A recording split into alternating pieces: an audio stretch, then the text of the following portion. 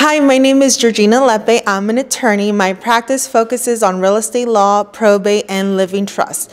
One thing that realtors, I come to find out, don't really know about probate is that you may end up in probate court, but you may not necessarily have a probate transaction. And what I mean by that is you may have to go through the probate process to get your client on title, but there won't be any court supervision as far as the sale of the home.